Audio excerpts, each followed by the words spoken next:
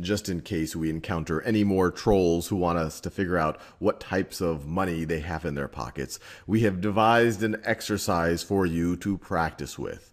And this is to solve systems of equations visually. So they say right over here, graph this system of equations and solve. And they give us two equations, this first one in blue, y is equal to 7/5 x minus 5, and then this one in green, y is equal to 3/5 x minus 1. So let's graph each of these, and we'll do it in the corresponding color. So first, let's graph this first equation. So the first thing I see is that its y-intercept is -5. Or another way to think about it, when x is equal to 0, y is going to be -5. So let's try this out. So when x is equal to 0, y is going to be equal to -5. So that makes sense. And then we see its slope is 7/5. This was conveniently placed in slope-intercept form for us.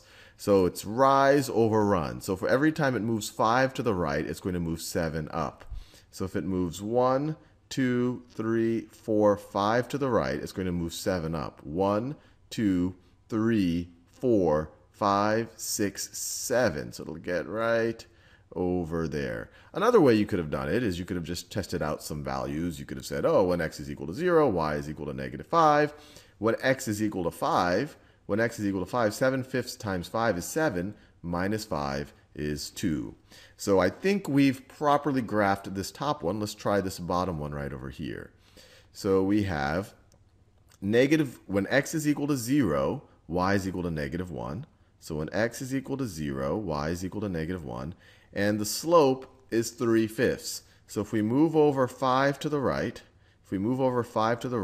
we will move up 3. So we will go right over there. And it looks like they intersect right at that point, right at the point x is equal to 5, y is equal to 2.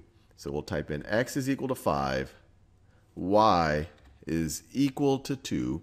And you could even verify by substituting those values into both equations to show that it does satisfy both constraints. So let's check our answer. And it worked.